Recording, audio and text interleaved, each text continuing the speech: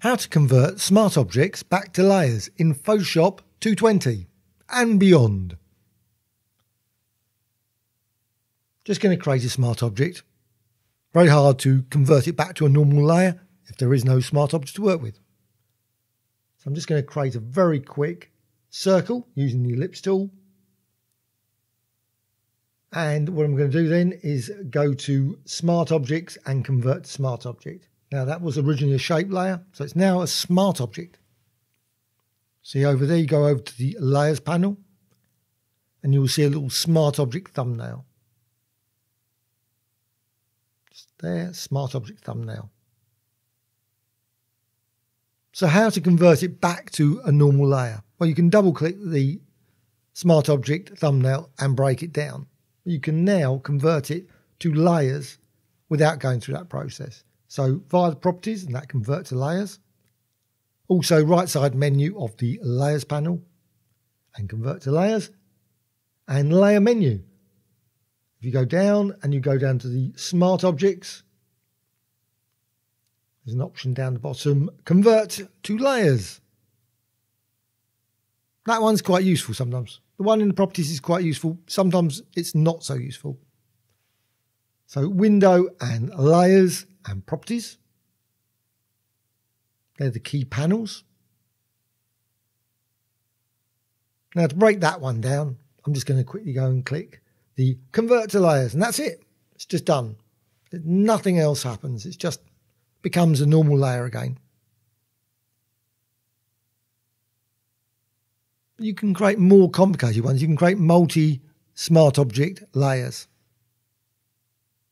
So you can have smart object of a smart object of a smart object of a smart object. And that can combine many other things. So I'm just creating a shape layer with that ellipse. And again, layer and smart objects and convert to a smart object.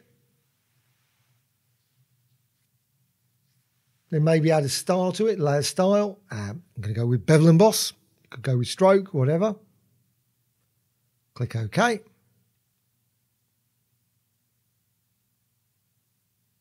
Again, convert that to a smart object, just to make it more complex. You might never do this. You might never make it 3 or 4 levels.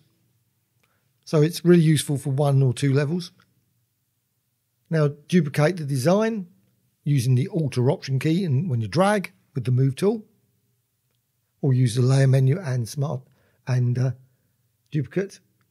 Then use layer and smart objects and convert to smart object. So both those now are combined into a single smart object. Now I'm duplicating that again using the Alt or Option key. And again, you can go to layer menu, smart objects, and convert to smart objects. So they're all converted to a smart object, one single smart object. And again, you can go to layer menu, layer style, bevel emboss. Add an additional bevel to that.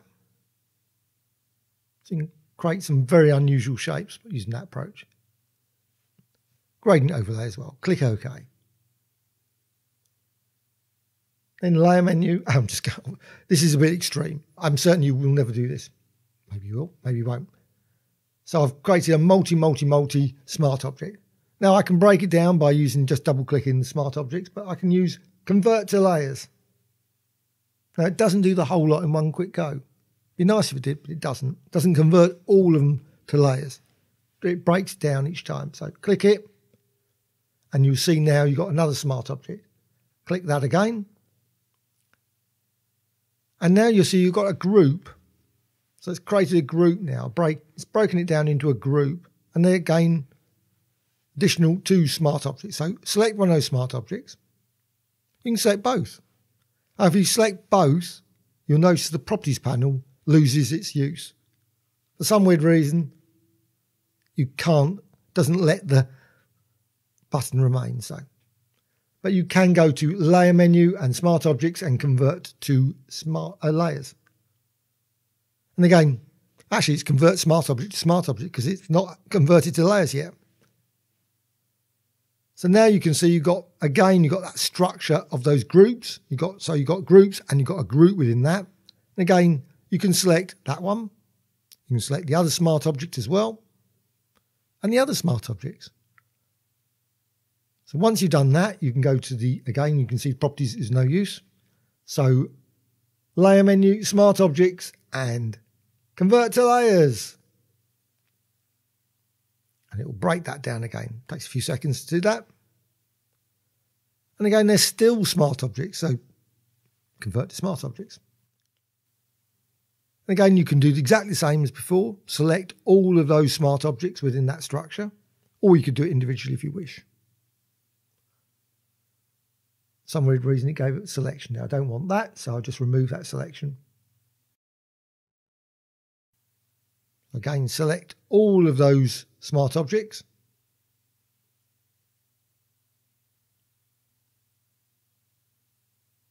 Yep, select that one.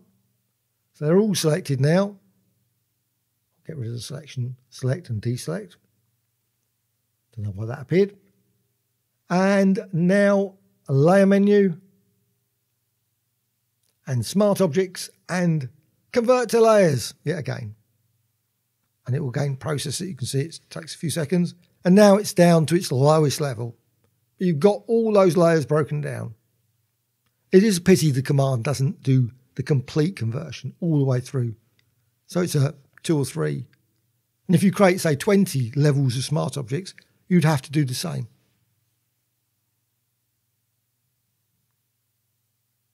And of course, now you can tweak the designs, you can modify things, change things. This is a new feature of Photoshop 220.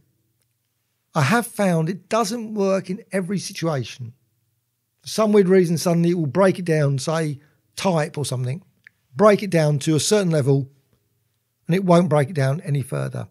And in that case, the only solution is to go back to the old approach of double-clicking the smart object thumbnail. Maybe that's a bug and maybe it'll be fixed in future versions. I don't know. So again, layer and smart objects, convert to a smart object. Now, you want to convert it back to a layer. As before, just simply. So that's all you have to do now. Click the convert to layers. And the property panels generally is the most useful way of doing it. But if you've got complexity with 2 or 3 objects, then the layer menu is probably better. I hope you found this tutorial of interest. Please subscribe to the Graphic Extra channel, always adding new tutorials about Photoshop, as well as Illustrator and many others. Also, please add some comments. Also, a dislike or like. Thank you much.